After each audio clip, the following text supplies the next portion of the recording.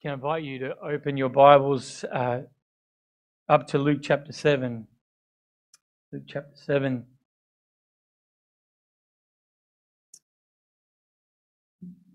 As we resume this journey through this wonderful gospel.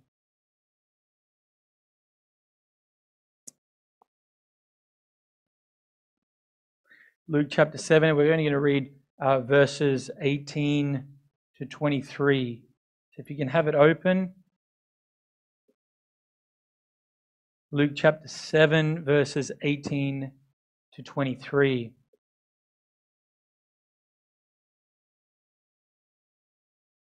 Reading from the ESV. Now the disciples of John reported all these things to him. And John, calling two of his disciples, sent them to the Lord, saying, "Are you the one who is to come, or shall we look for another?" And when the men had come to him, they said, "John the Baptist has sent us to you, saying, 'Are you the one who is to come, or shall we look for another?'" In that hour he healed many people of diseases and plagues and evil spirits, and on many who were blind he bestowed sight. And he answered them, "Go and tell John what you have seen and heard. The blind receive their sight, the lame walk, lepers are cleansed, and the deaf hear. The dead are raised up, the poor have good news preached to them. And blessed is the one who is not offended by me." This is God's word. Our passage this morning, it really shines the light on a very important subject, and the subject of doubt. More specifically, it shines the light on the believer's doubts. The believer's doubts. And when you hear even that statement, it sounds like a contradiction in terms, doesn't it? The believer's doubts. And yet it is a reality. Very much so. I want you to think about an instance for a moment. Mark chapter 9, and Jesus, he comes down from the Mount of Transfiguration, and there's a crowd amongst the disciples, and there's chaos ensuing at the bottom of the mountain. And a father comes to Jesus with a son, and this young boy, this young man, he is demon possessed. Now, this is one of the most severe cases of demon possession that we see in all the New Testament. Listen to what this dad says to Jesus about his son. He says, the demon seizes him, it throws him to the ground, it makes him gnash his teeth, it makes his body stiff like a board, it sends him into convulsions and seizures. Even as he was speaking, it says the son began to foam at the mouth. And the father says, the demon makes my boy throw himself in the water and the fire to destroy him. And he says this has been happening since he was just a young boy. So it seems like at this point, the lad's a teenager. When you think about that situation, if you're that parent, how on earth do you take a son like that out in public? How do you take him anywhere? How do you survive in your own household when the boy is so violent to himself and so violent and dangerous to all the members of the house? The father says to Jesus, "I brought him to your disciples, but they couldn't cast out the demon." And he says, "Please, if there's anything you can do, have compassion, help us, help us." And Jesus responds, "All things are possible for the one who believes." And then the father utters those famous words, "I believe, help my unbelief." Right? Faith that still struggles with doubt. This is faith that's struggling to trust. We know this, don't we? We know this. We get this. We've been there. Some of you in this room might be there already, presently. This morning in our text, we see the believer's doubt, and we're going to look at the causes of it, and we're going to look at the cure of it. So before we dive in to these words, would you bow with me as we ask God's help? It's an important subject. How God, as your word is now opened, Lord, please may you bring great clarity. Your word is not unclear, but our minds are foggy and we have baggage. And so, God, we pray, Lord, that heaven would back this message. And we pray that it may come with the power of God. And we pray for each of us as we think about these things, hear these things. Lord, that you would open us up and that you would help us to receive it. And God, may you bring great help to your people. And we pray this in Jesus' name. Amen. So I said at the beginning, we can divide the passage really into two. So firstly, this morning, let us consider the causes of a believer's doubts. The causes. Now, Luke here in this passage, he turns our attention back to John the Baptist. Now, John was so prominent at the beginning of Luke's gospel in the opening chapters. Chapter 1, his birth was foretold by the angel Gabriel to Zechariah. Chapter 1, John is then born to his elderly parents. Chapter 1, it tells us that he grew up strong in the Spirit. And then he lived in the wilderness till his ministry. Chapter 3, again, we are confronted with John's ministry before we're confronted with Jesus' ministry. John's ministry preceded Jesus. And John came to prepare the way for Jesus. He came to prepare the people for the Messiah. Israel at this time was very much like their forefathers. They were stubborn, they were rebellious, and they were unbelieving. Israel was hardened to God. And John comes in like a hammer to break up the hard soil. He comes in like a mallet, like a mattock to break up this rocky ground. And he smashes and smashes. He was truly a wrath and hellfire preacher. John called the people to repent. He baptized Jesus. He then called Herod to repent of his wickedness, and it resulted in him being thrown into prison. Now, after that, all in chapter 3, Luke then spent the next 4 chapters on Jesus. That's what we've been seeing, chapter after chapter. But now, Luke returns back to John the Baptist. And we're going to see why. It's really important. Look at verse 1 with me. Then the disciples of John reported all of these things to him. So during John's ministry, he had many followers and many disciples, and we've seen that a disciple is a student, a pupil, a learner. In John chapter 3, verse 26, John's disciples call him their rabbi. He's been their teacher. But once Jesus' ministry kicked off, many of John's disciples made the natural transition of becoming Jesus' followers.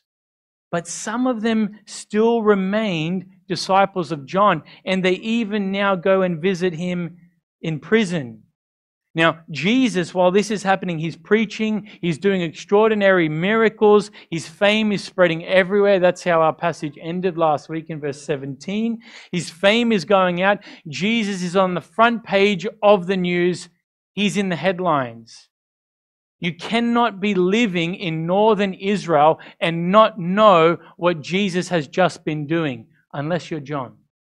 Unless you're John. He's been in prison at this point now for many, many months. He hasn't seen the daylight for a long time. He hasn't seen Jesus for a long time. And there's only really 2 outcomes that are now before John. 1, either a long and grueling imprisonment, or 2, a violent execution. And we know what happens. But Luke says here, John's disciples went to visit him, and they went to visit him at Herod's fortress. Now, Reese, I just have the slide here for you to see.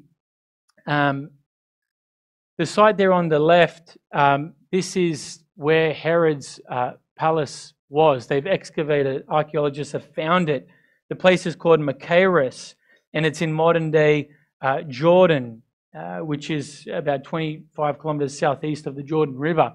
You can see there on the side what they found is at the fortress, one of the cells. So in that photograph, you may be looking at John the Baptist's prison cell.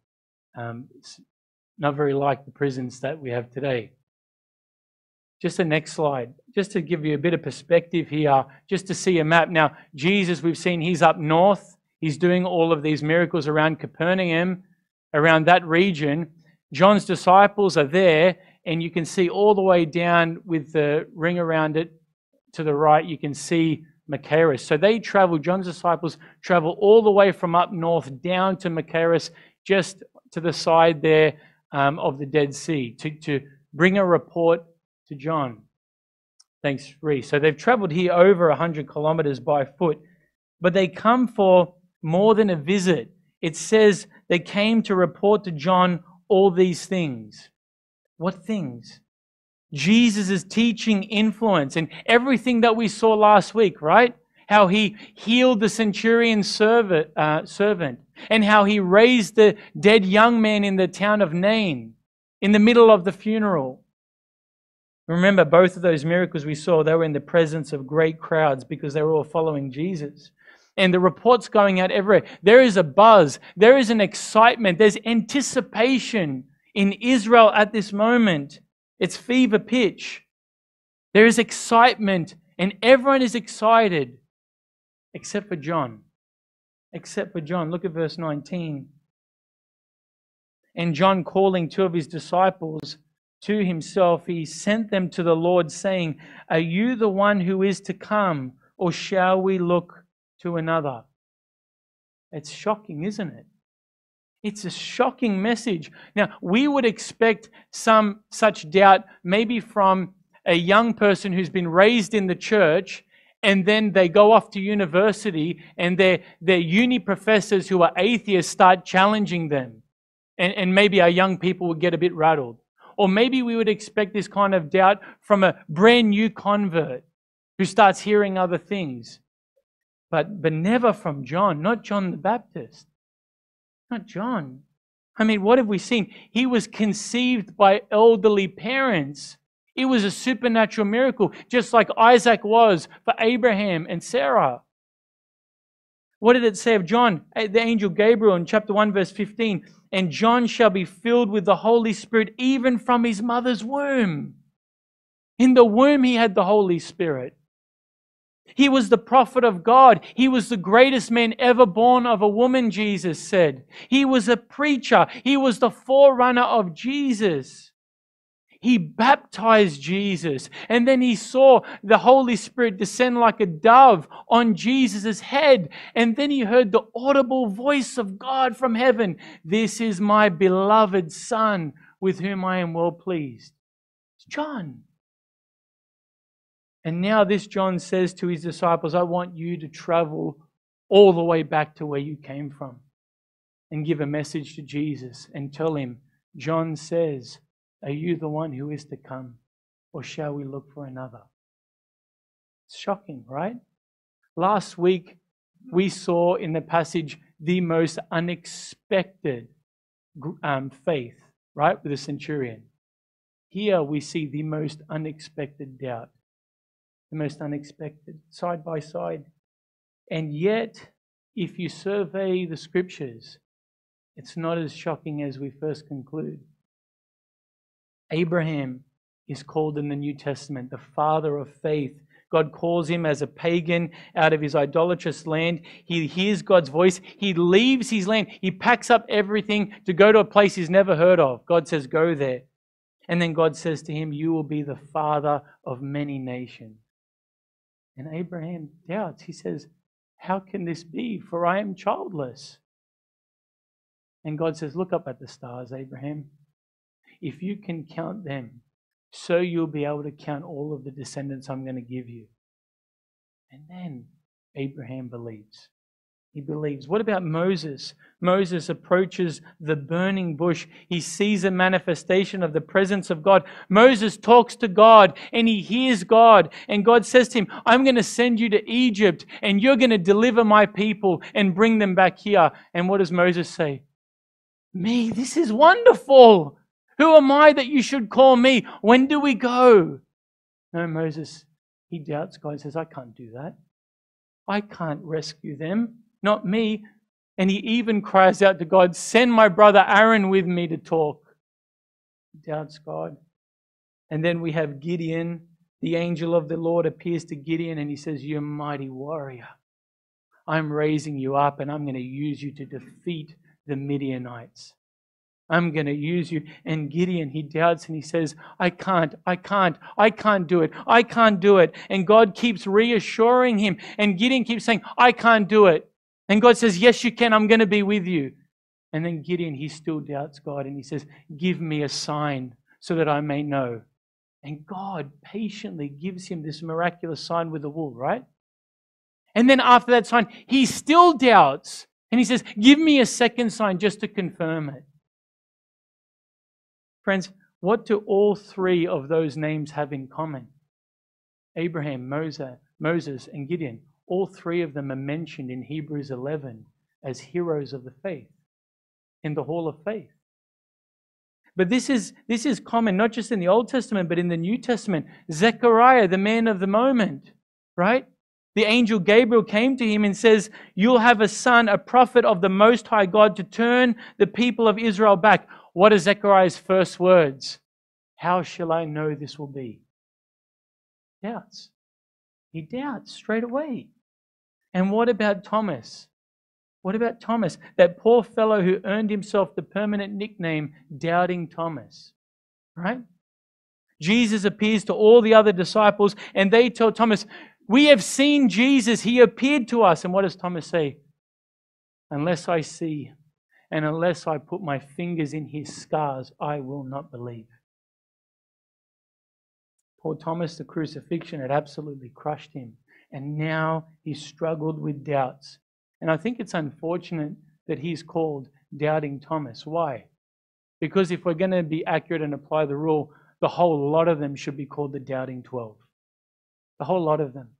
Because that's what we read the disciples. What about when the women go to the empty tomb and they bring the report back to the disciples? Do they believe the women? No, they don't. What do? They go and grab their old fishing nets and they go and grab their old boat and they go back to their old trade. They go back on the lake. And then what about the disciples on the road to Emmaus? After news is spreading, right? Jesus has been raised and they're walking with Jesus. And they're moping and they're moping. And what does Jesus say? Oh, foolish ones, why are you so slow to believe all that the scriptures have said? Why are you still doubting? This has all been written. And then we come to the captain himself of the disciples, Peter, the leader of the disciples. In Matthew 14, they're all in the boat and they see Jesus walking on the raging seas. And they're terrified. And Peter says, Lord, if it is you, tell me to come. And Peter has faith in Jesus to step out of the boat and he starts walking on the water. And then he turns his eyes from Jesus and he looks at the wind and he looks at the waves and he starts to sink. And Jesus, what does he say when he pulls him out of the water? He says, oh, you of little faith, why did you doubt? Why?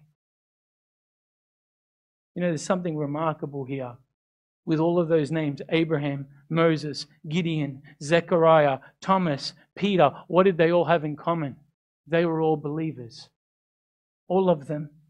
They were believers who at some point struggled with doubt. What about John the Baptist? Was he a believer? He absolutely was. He pointed to Christ. He preached Christ. He praised Christ. He is the coming one. He is a lamb who takes away the sin of the world. He was a believer. In the next verses, Jesus declares him a believer before all the crowds. You see that next week. But all of a sudden, doubts crept in. And what brought about these doubts for John? I mean, what caused this sudden doubt in a man who was previously so bold, so fearless, so confident and firm? Where did these doubts come from? I think there are a couple of reasons. Reason number one, John's expectations. His expectations. What was John expecting Jesus to do? We don't have to guess. Just listen to his sermons. What did he preach? Judgment is coming. It's on the way. The mighty one is coming. I baptize you with water, but one is coming. He'll baptize you with the Spirit and with fire. He'll baptize you with the Spirit. He'll make you one body through salvation, but he's going to baptize with fire, unquenchable fire, those who are wicked. He said the axe is already laid at the root of the tree. Every tree that does not bear fruit will be cut down and thrown into the fire. What else did he preach? The winnowing fork is in the Messiah's hands. He's threshing his floor. He's going to gather the wheat into his barn house, and he's going to grab the chaff and he's going to burn them with unquenchable fire. John preached the wrath of the Lamb, and now John's in prison saying, where is it? Where is it? What are the reports John is hearing? Jesus is healing everyone. Jesus is having compassion to a rebellious Israel. Jesus is even mercifully healing Gentiles.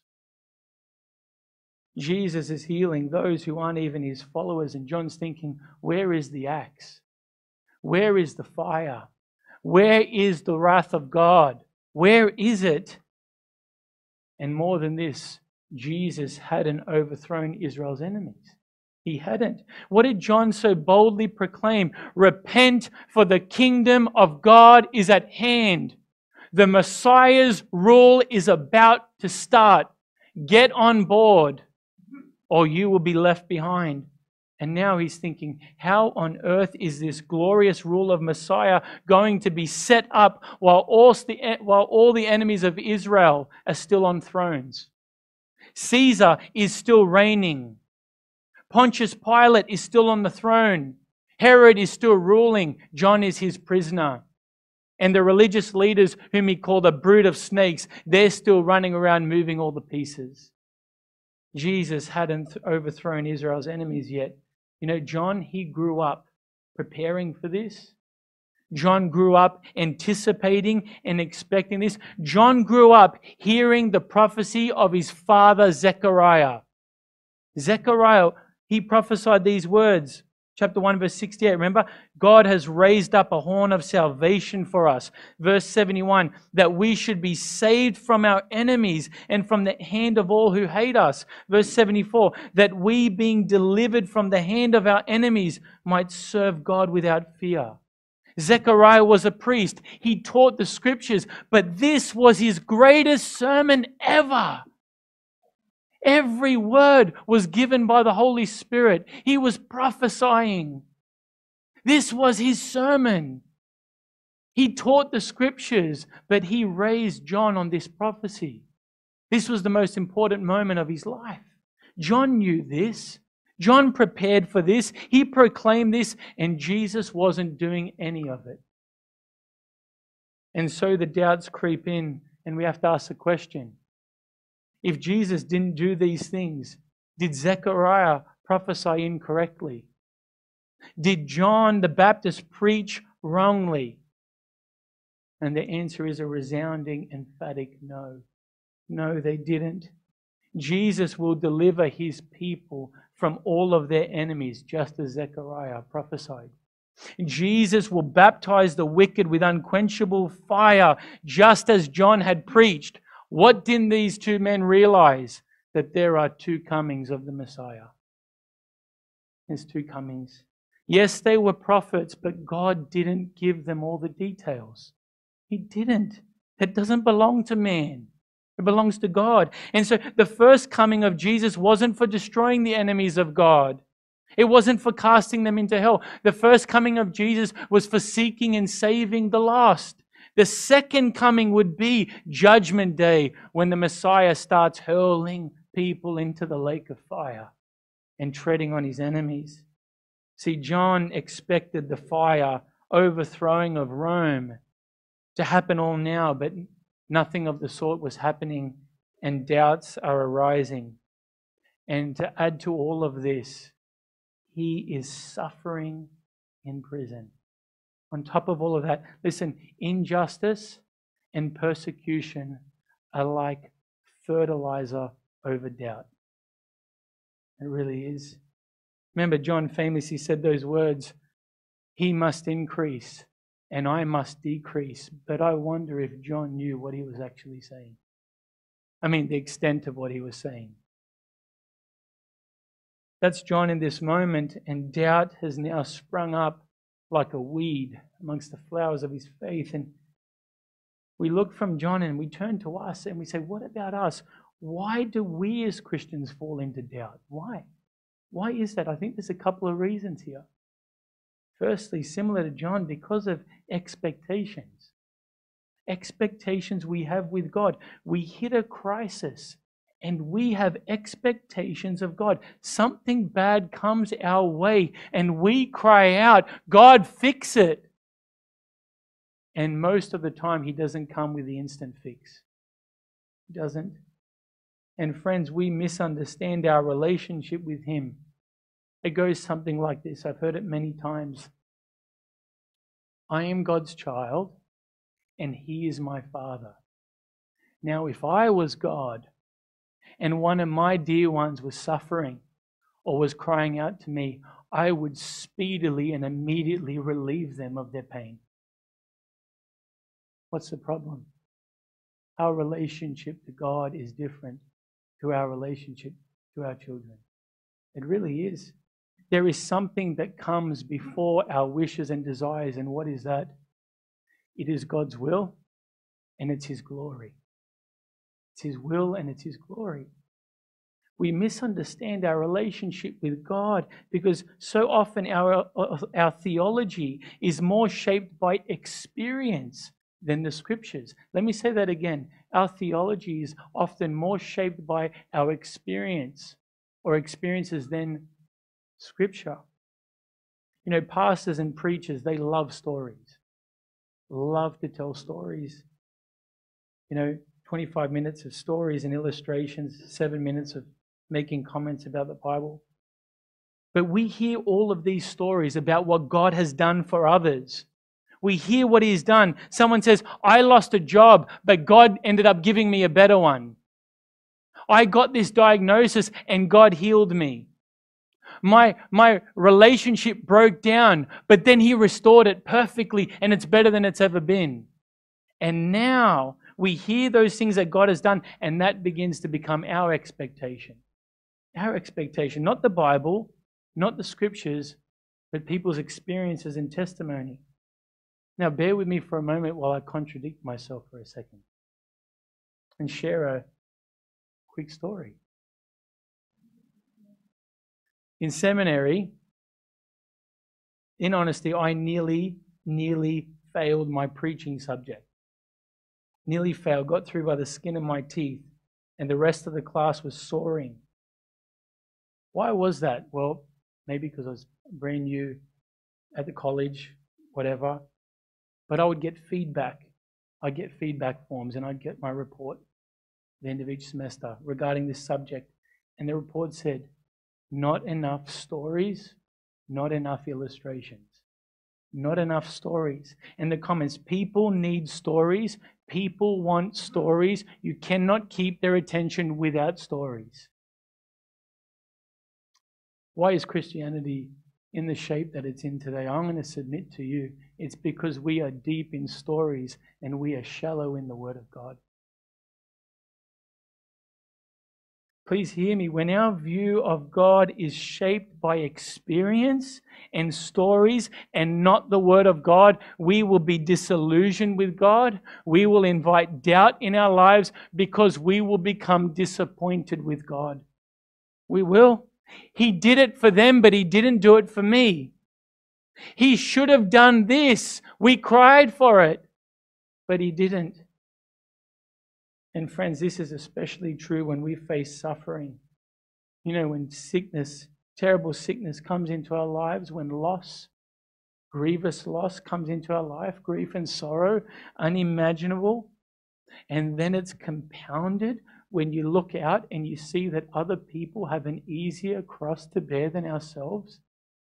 And we look at that and nothing unsettles a calm soul like suffering. Nothing does. Friends, doubt the size of a mustard seed can grow into the biggest tree of the field And you know when it can grow like that? When Christians isolate themselves. When they isolate themselves. Remember, the context here, John has been in prison for many, many months now. He has no fellowship. He's all alone. He hasn't seen his brothers and sisters, and Jesus hasn't visited him once. He's alone, and isolation for believers is fertile ground for the enemy to begin to sow the seeds of doubt. It is. See, when calamity hits a believer, the immediate temptation is to isolate ourselves. It is. But that's why the scripture says in Hebrews 10:25, do not forsake meeting together, as is the habit of some, but rather encourage one another. Meet. Don't hide out. Well, doubt crept into John's heart unexpectedly, suddenly, subtly, like a water leak. It came in. We've considered the causes of a believer's doubt. Now let's turn and carefully digest the cure for a believer's doubt. Now, John sends his disciples back to Jesus with his message, and notice his disciples relayed John's message word for word. Word for word. Look at verse 20. And when the men had come to Jesus, they said, John the Baptist has sent us to you, saying, are you the one who is to come, or shall we look for another? Now, we must not miss what's happening here. John has just taken the first step in being delivered from his doubt. He's just taken the first step. And you think, how? How has he? Look at him. He's expressing his doubt. Let me ask you the question, where has John taken his doubts? He has taken them straight to Jesus. He's gone straight to Jesus. He doesn't wait for truth to come to him. He doesn't take his doubt to the professionals of his day. No, he takes his doubts straight to Jesus Christ, straight to the Lord. Can I encourage you? If doubts are flooding in your life, don't go running and telling anyone and everyone. Because understand this, doubt can be more contagious than the flu. Don't do that.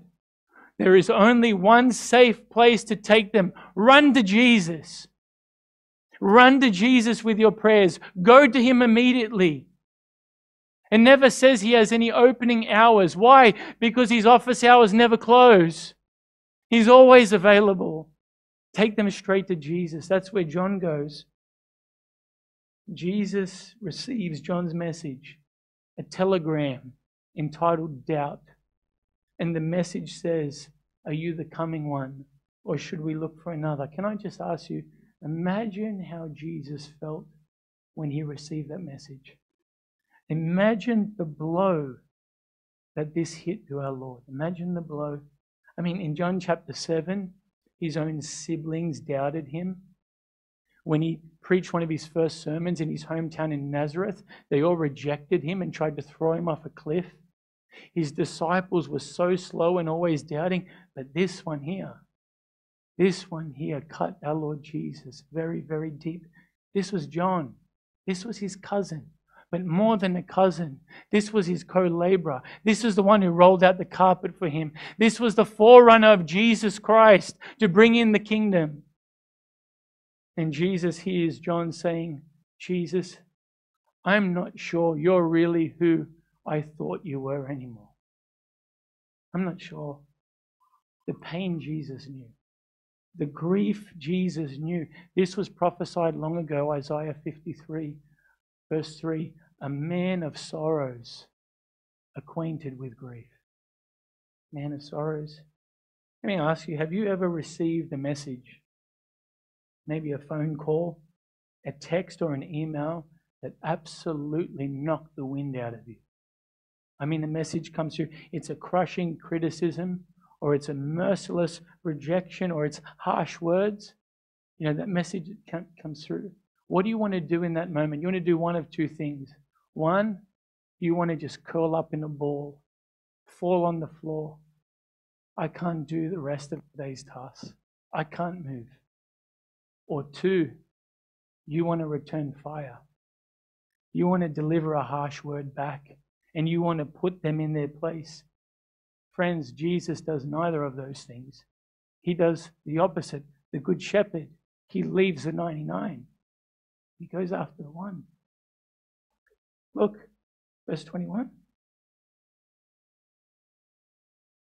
In that hour, Jesus healed many people of diseases and plagues and evil spirits, and on many who were blind, he bestowed sight. What does Jesus do? He continues to do his Father's will. He continues his mission, and he begins repairing John. He begins repairing John. When did Jesus do this sudden wave of miracles? Just there. When? When? What? It says there in verse 21, in that hour, at that time. What hour? What time? When he had just received the message, when John's disciples were standing in front of him, then he does this wave of miracles. He does it in front of their eyes. They're going to be eyewitnesses to the extraordinary power of God coming out of Jesus. He does it right then when they come. And then Jesus tells them, he tells them this. Jesus says, you need to go right back to where you came from. I'm sending you back to John. You need to go back to Machaerus, and I want you to pass on a message to John. I have a message for John. Look at verse 22. And Jesus answered them, go and tell John what you have seen and heard. The blind receive their sight, the lame walk, lepers are cleansed, and the deaf hear. The dead are raised up, the poor have good news preached to them. Jesus passes on 2 quotes from the Old Testament for John. He takes it from here, Isaiah 35 verses 5 to 6. It says, the eyes of the blind shall be opened, the ears of the deaf unstopped. Then shall the lame man leap like a deer, and the tongue of the mute sing for joy. Isaiah 61:1 is in here. The Spirit of the Lord God is upon me, because the Lord has anointed me to bring good news to the poor. And even in this message is allusions to Isaiah 26:19, Isaiah 29:18, and Malachi. What Jesus is doing, this wasn't just prophesied in an isolated, obscure text. This was scattered through the scriptures. What you have seen and heard, Jesus tells us. And we here, as we've been going through the book of Luke, we've seen and heard this, haven't we? The lame walking, remember, in Luke chapter 5, the paralytic who was lowered through the roof. Jesus told him to pick up his mat. We saw the leper cleansed, remember in chapter 5? And the leper says, Jesus, if you're willing, make me clean. Jesus says, I am willing. I am willing. And he heals him. And then the dead raised. We saw last week in the town of Nain when Jesus stops the funeral and raises that young man. And the poor receiving good news, the poor having good news preached to them. What have we seen in the Sermon on the Mount? Blessed are you who are poor, for yours is the kingdom of God.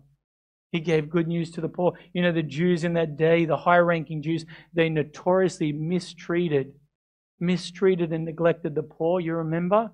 They were even willing for a poor widow to put her last coin in the tithing box.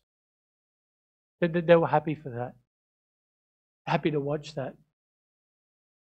They saw the poor as inferior. How did Jesus see the poor? He saw the poor as those whose souls would live as long as the rich man's soul. The poor might have harder access to many things in life than the rich, but they must not have harder access to the good news. And he gave it to them. And Jesus sends them back to John with this message. Where does Jesus direct this doubting believer? He directs him straight to the Word of God. He directs him straight to the scriptures. He quotes the Old Testament. He shows how the Old Testament reveals what the Messiah is supposed to do. And Jesus is saying, I'm doing it. I'm fulfilling it. And when John's disciples returned to him with this message, all of a sudden, all of those Old Testament passages came flooding back into his mind. Flooding. He remembered them. Why? Because he knew them. His father Zechariah had raised him in the scriptures. He knew this. And Jesus reminds him, what's happening to John in this moment? What's happening? He was assaulted with doubts in his mind, and now the Word of God is coming back to him, and he is being transformed by the renewing of his mind. The scriptures are coming back into his mind, and he's being transformed. Yes, even that preacher needed to be reminded of the Word of God. And this is what the Word of God does. This is what it does. How many believers can testify? I was struggling. I was doubting. I was disappointed with God. I was sliding. And then the Word of God came to me. It came to me like a life raft. Maybe through a reading in the morning, a devotional, a text message, or a sermon. And all of a sudden, the light began to shine, and the darkness of doubt fled like the thief that it was. It ran for its life when the Word of God came in. Can I say this? It grieves me. It grieves me that many passages like this one are frequently misapplied by ministers who should know better. Who should know better. Doubt, they say, is so prevalent. Doubt overwhelms God's people. Jesus did so many miracles. This passage is teaching us that we should be seeking God for more miracles so that our doubts can be driven away. That is wrong. It misses the point completely. Absolutely. The Jews continued to see signs and miracles, and they kept asking for more. Judas saw more miracles than anyone, and it didn't help him. No. Jesus says, John, you need to go back to the Word of God. You need to hear the Word. The truth that you seek is there. You need your expectations dictated by the Scriptures. All of them. All of them. The sure Word of God is what the troubled soul needs. And Jesus, don't miss Jesus signing off words to John. There's a P.S. at the end of his message. He leaves John with a beatitude. Look at verse 23. And blessed is the one who is not offended by me.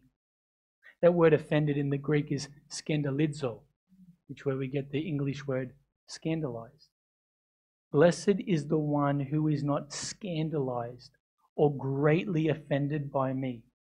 So many people were offended by Jesus. They ended up screaming out, "Crucify him!" Why are they offended by him? What's there to be offended by Jesus? He wasn't the Messiah that they wanted. He wasn't the Messiah that they hoped for. He wasn't the Messiah that they expected. He wasn't. He didn't meet their expectations. Friends, unbelief is eternally deadly. But understand this, doubt is no less dangerous if it's not cured. It is no less. You might find doubt creeping in, and if it goes unchecked, you might find yourself one day offended by Jesus. Offended. So let me close this with a huge question. It's really the elephant in the room. What ended up happening to John? After Jesus' message came through his disciples and the disciples had to go, what ended up happening to John? He had no more questions for Jesus. He didn't. There were no more messages from John to Jesus. John soon learns his fate. Herodias asks for a present, and it's his head on a plate. And he's beheaded. But Matthew 14, where it talks about his beheading, it ends with this small, tiny, significant detail. It says this in chapter 14, verse 12, he was beheaded. And then it says, John's disciples came back to Machaerus. Verse 12, and John's disciples came and took his body and buried it, and they went and told Jesus. Why tell Jesus?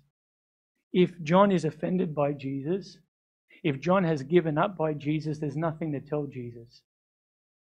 But they want to tell Jesus. Why? Because Jesus was John's Messiah.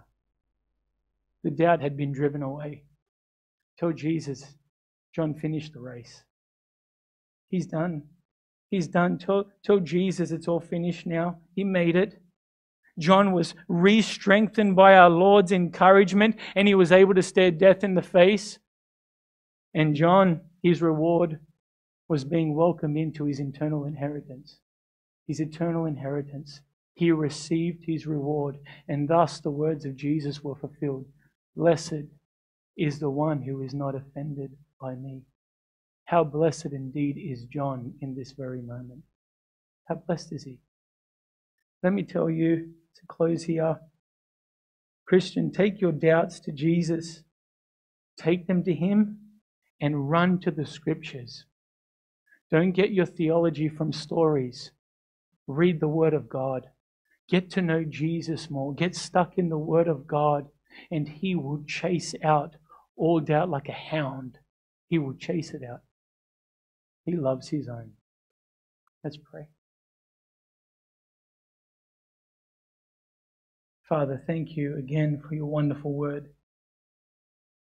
And Lord, as we look at John, to see the crisis that he faced and the doubts that crept in, we thank you for our Lord Jesus. What a great Savior He is. He is not willing that one of His own shall be lost. He is not willing. And that gives us great comfort, great assurance. Lord, our faith goes up and down, and we're sorry for that. Lord, doubting, it's a sin. We shouldn't. But God, we thank you. We thank you that the Scriptures that we can read, they all point to you, and you've not left us in the dark. I pray for those who are doubting this morning, who are facing doubts because of circumstances. I pray that you would encourage them and revive their faith.